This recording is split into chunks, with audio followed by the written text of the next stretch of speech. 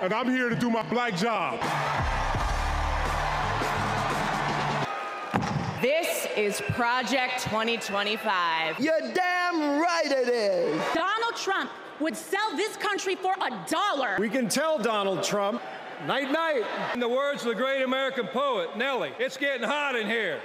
The first person to run for president with 34 felony convictions. J.D. Vance, they tried to kill your predecessor. Will a vindictive, vile villain violate voters' vision? Come on, give it up for Vice. Give it up. Joe, thank you for your historic leadership. Joe Biden is the OG girl dad. America, I gave my best to you. This ticket, feeling that energy, just a privilege.